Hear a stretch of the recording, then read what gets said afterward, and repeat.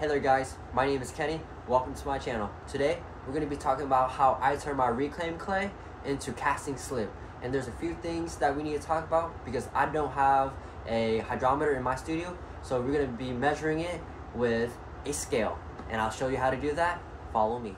Jumping right into it, I got myself a regular kitchen scale. And typically you want a scientific one, but we're looking for grams on it and we're going for 100. And on this, we're using the measuring cup, 100 milliliters. 100 grams of water equals 100 milliliters of water.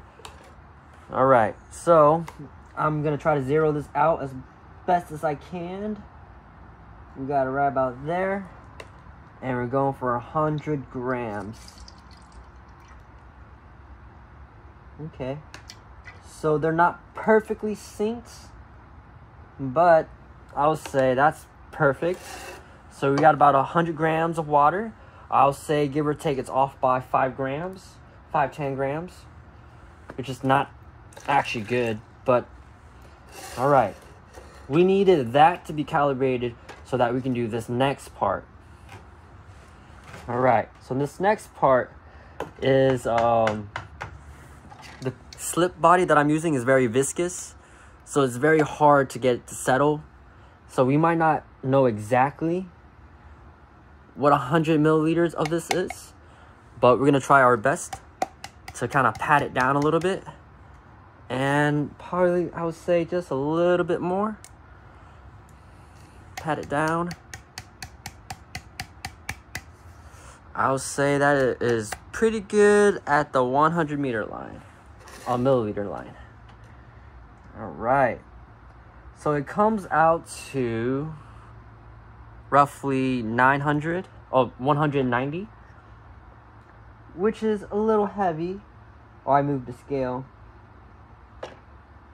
but around 190. So I would say my slip has a little bit too much clay and not enough water, but that's totally fine. I wrote that down over here, and best way to do it is just add a little bit of water, but we're gonna do that a little later. So we're gonna get into the next step. All right, at the root of this, I want to do about at least 5 pounds of this slip. So let's weigh out as much as we can.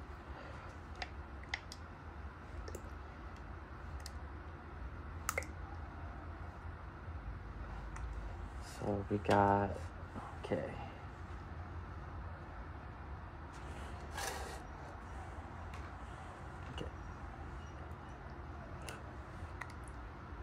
This is really thick slip. I'll add water to it whenever I'm mixing it. Oh, that's too much.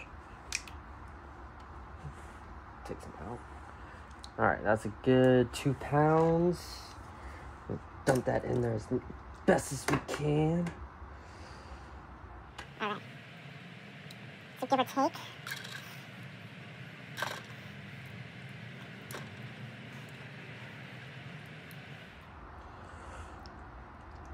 The container that I'm throwing into might be a little too big for what I'm about to do. So I might, So I actually might do 10 pounds instead. So I'm gonna do this 5 times.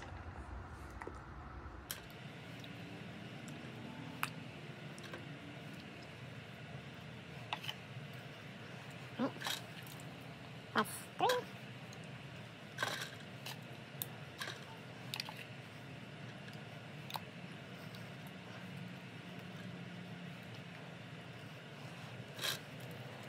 Around 4. All right, that's going to be around 10 pounds. This last little bit.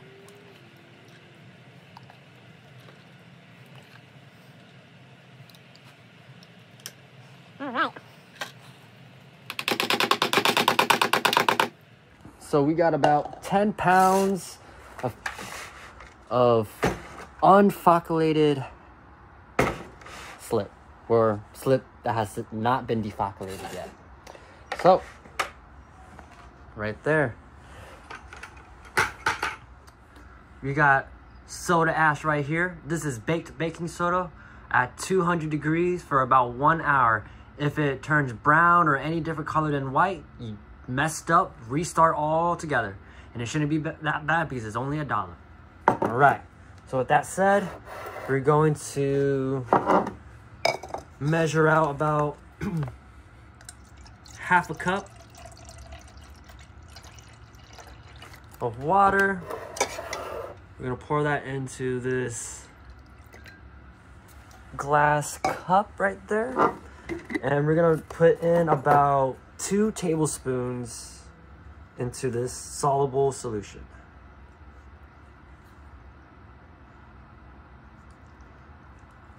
I've never really put powder directly into that, into the slip here. I always made it as a soluble solution. It's easier to put drips and drops into it. So you're just gonna mix. Mix, mix, mix.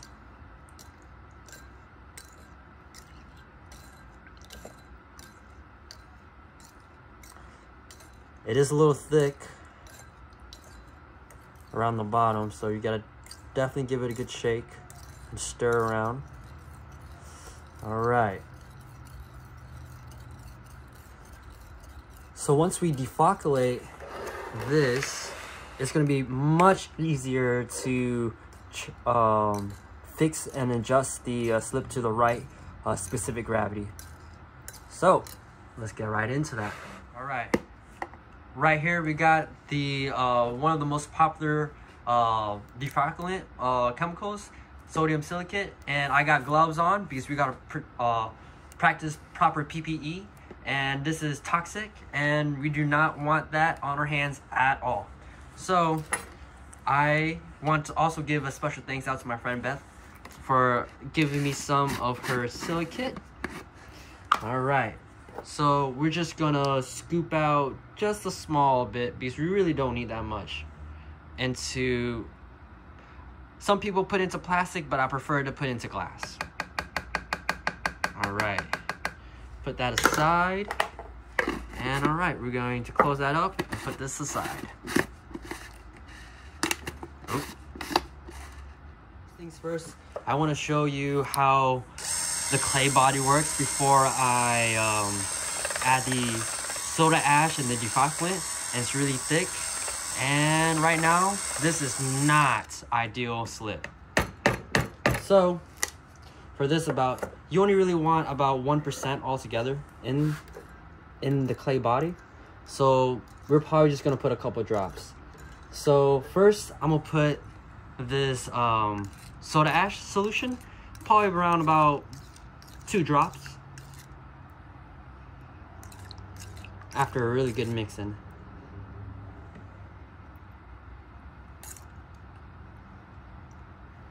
Oh, I really don't think that's enough. For some reason, I wasn't able to record myself putting the sodium silicate in. But I would say in about this much of clay, I will put about maybe 5 drops of this into it. Very small drops. I wouldn't put it in now because it will over defocculate it and it will make it into a congealed jelly, which I don't want to do. But typically you want to put in about 5 drops of this.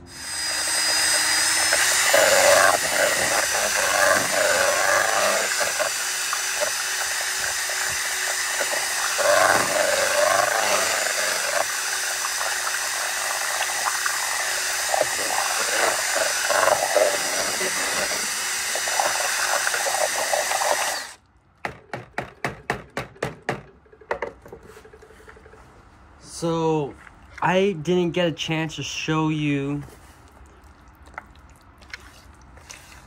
me putting in the sodium silicate, but it typically takes about a day for it to settle. And this is a little thick right now, but I think it's probably because it's cold out. And it takes about 24 hours to cure, so we'll be right back at it tomorrow. All right. One thing that we can do before tomorrow is weigh out the slip and see what has changed. So we got some stuff in there, so we're just gonna zero it out again instead of cleaning it fully. All right, we're trying to get 100 milliliters of the slip again on this side. Whew. And yeah, can't really tell. Probably why you should clean it, but I'm gonna look from up top, and I'll say that is about 100 milliliters.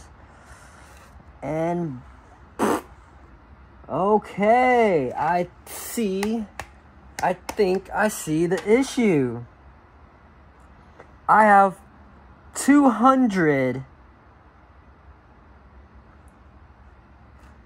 That's way too much water. 250. No, I have too much clay. So, let's see what happens if I add water to this. All right. That makes sense.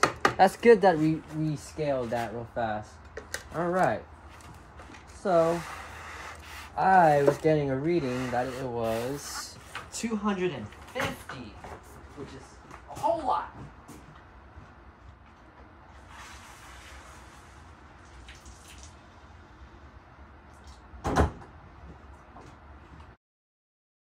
This is just a little cheat sheet that I wrote up, and I hope it helps you guys visualize this much better. And yeah, take a pause right here. 250. So that's way too heavy. So we're gonna add some water, in stride, of course. All right, we added some more water.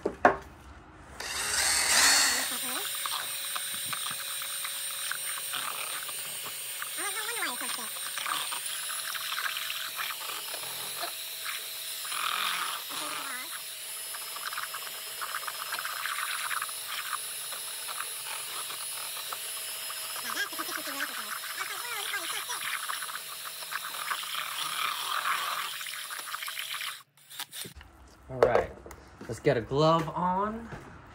We'll see this real fast. Protect yourself always. Use the proper PPE. All right. There we go. You see that? That's what we're going for, runny. All right. We're almost there. It's not perfect.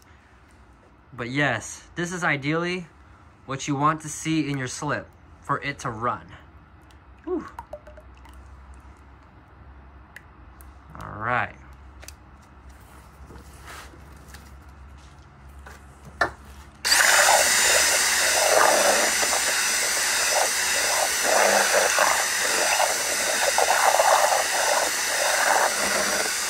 We're about 150 grams per 100 milliliters. So we're gonna add in about 2 scoops of clay. Now let's do 3. 3 scoops of clay. And hopefully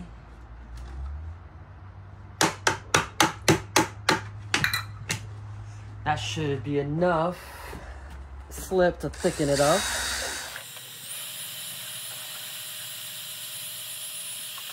It is a lot of slip.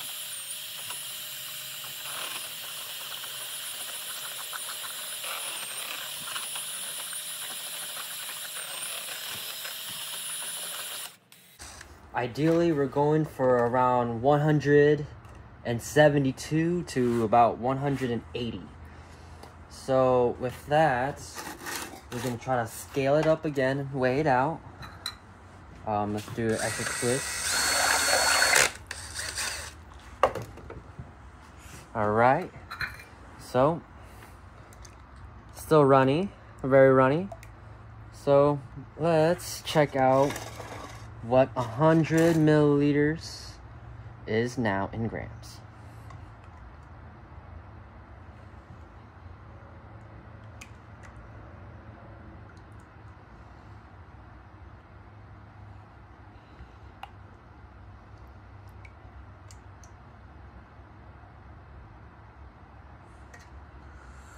All right.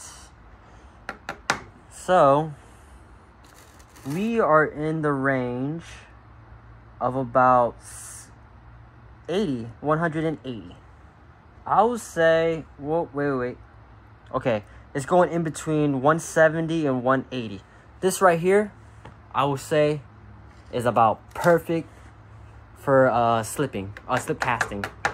Just like that. So, following these steps, this is the best way to adjust up and down with the scale. Alright. Check out how easy it pours. This is exactly how you want it. And tomorrow, about 12 hours to 24 hours, after letting it sit and cure up a little bit, it'll be ready to pour. Thank you for joining me on my video. And you don't really need much. Some reclaimed clay, a little egg beater with a power drill, and a scale and a measuring cup, and then you'll be able to make your own casting slip. Of course, you need that soda ash and sodium silicate, but beyond that, I hope I helped you out. Thank you, guys.